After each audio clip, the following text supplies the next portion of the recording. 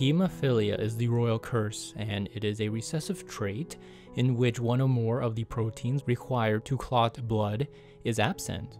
A simple cut on the ear, in the case of Prince Friedrich, took 3 days to stop the bleeding. Queen Victoria was a carrier of this mutated gene. 2 of her daughters carried this gene, who passed it on to their daughters, who passed it on to their sons.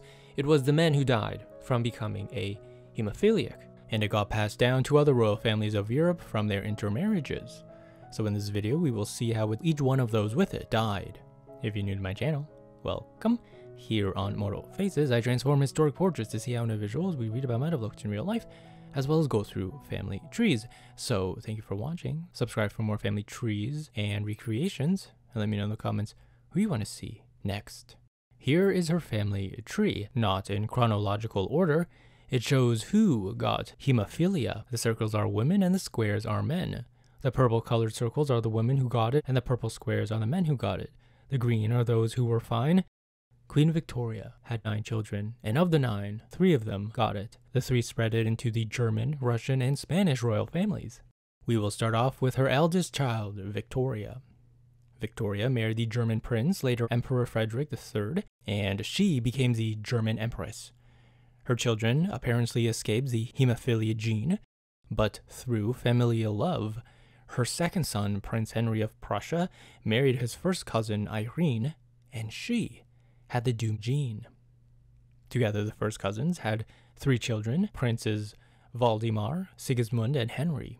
Waldemar and Henry both contracted hemophilia. You'll find that most of the family members with this condition died young through an injury resulting in over-excessive bleeding, rather than living to old age. In the case of Waldemar, at the end of World War II in 1945, he and his wife fled to Tutzing in Bavaria in light of Russian advance to receive his last blood transfusion.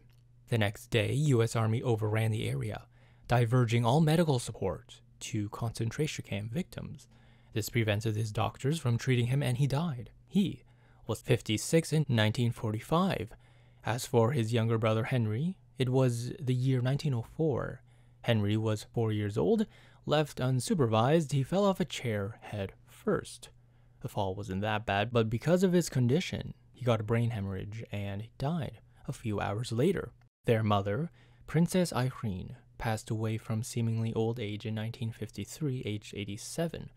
Irene was born the 3rd child of Princess Alice, Queen Victoria's 3rd child as well. Princess Alice died from diphtheria and was the first child of Queen Victoria to pass away, aged 35, in 1878. She married Louis IV, Grand Duke of Hessen-by-Rhine, a duchy within the German Empire, and they had 7 children, and Irene, Friedrich, and Alex carried the gene. Friedrich was 2 in 1873 when he stood on a chair to look out an open window at his brother on the opposite room. He fell out 20 feet onto the ground. He died of a brain hemorrhage a few hours later. His sister Alex was Alexandra Fyodorovna, Empress of Russia. She married Tsar Nicholas II. Of her children, Grand Duchess Maria might have had it, as she experienced heavy bleeding when her tonsils were removed, but definitely her younger brother and heir, Alexei, inherited it. When his umbilical cord was cut, he kept bleeding for hours. So his mother's worst fear arrived that the only heir to the Russian throne got the disease. It was a real blow to Empress Alexandra. You see, Alexei had a really severe hemophilia, such that a bruise or simple cut would be life-threatening. That's when they found Rasputin, a peasant monk, to try and heal him. They even hired 2 Navy sailors to monitor him at all times so he wouldn't fall. In 1912, a simple carriage ride left him unconscious after his still healing hematoma ruptured. He hemorrhaged in his upper thigh and abdomen. Oh, poor guy.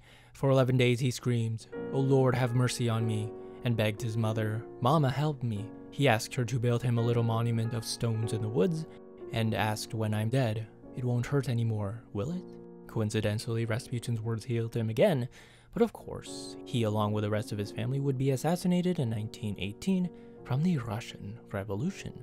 Before we finish this line, Princess Alice's eldest daughter, Victoria. She married her first cousin once removed, Prince Louis of Battenberg. His father was the Prince of Hessen-by-Rhine. They had Princess Alice, Prince Philip's mother, who married Andrew of Greece. So, Prince Philip's maternal great-grandmother was Princess Alice, his mother's mother. But because Victoria didn't have it, there was no hemophilia through Philip. And also, if we continue along Queen Victoria's children, her second-born child, King Edward VII, did not have the gene either. As a result, Edward's line produced Queen Elizabeth II, who had no hemophilia, and since Philip's line was exempt, through sheer luck, the current royal family does not have hemophilia and probably will not get it in the future.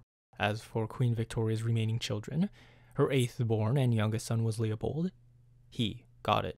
With hemophilia, cold weather causes joint pain, and so his pregnant wife, with their second child, urged him to go to Cannes. There he slipped and fell, injuring his knee and hitting his head. He died in the early hours of the next morning from a cerebral hemorrhage. He was 30 in 1884. Of his two children, his eldest daughter Alice carried the gene. She lived until 97 though, from 1883 to 1981, dying in her sleep. But she did pass it along when she married her second cousin once removed, Prince Alexander of Teck. She passed the unlucky mutation to her son Rupert. He died in 1928 when he was 20 from sudden bleeding in the brain as a result of a car crash in France, maneuvering to avoid a car, only to hit a tree instead. Finally, we have the youngest child of Queen Victoria, Princess Beatrice. She was the last of Queen Victoria's children to die, nearly 66 years after the first, her elder sister Alice. She married Prince Henry of Battenberg, the younger brother of Louis Mountbatten, her niece Victoria's husband. Beatrice died age 87 in 1944 in her sleep, but gave 2 of her 4 children the gift of carrying hemophilia. Her second child, Victoria, married King Alfonso XIII of Spain. While he was fiery and passionate, dabbling in extramarital affairs, she was shy. Hemophilia was now in the Spanish royal family. 4 of their 6 children survived. However, her eldest, Alfonso, died in 1938 when he was 31. Again, from another car crash. His friend Miss Mildred Gaydon swerved to avoid a truck and hit a telephone pole. He appeared to have only minor injuries, but his hemophilia led to fatal internal bleeding. Gonzalo.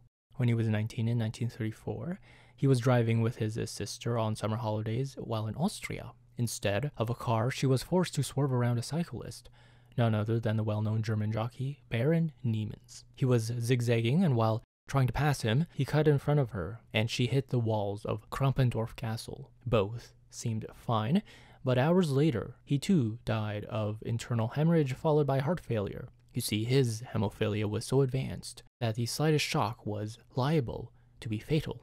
And finally, we have Queen Victoria's final grandson, Lord Leopold. He underwent hip surgery in 1922 in Kensington Palace.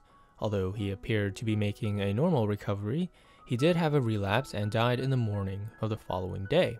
He was only 32 years old. As with the rest of the hemophiliac deaths, his was sudden and unexpected. Today, no one seems to have it. However, because the hemophilia gene usually remains hidden in females who only inherit the gene from one parent, there remains a small chance that the disease could appear again. And that brings us to the end of this video. Thank you for watching. Subscribe for more videos. Each of your subscriptions has helped this channel grow. It allows me to continue making more content for you. Let me know in the comments who you want to see next. I do make a list of all your suggestions, and I will see you in the next one.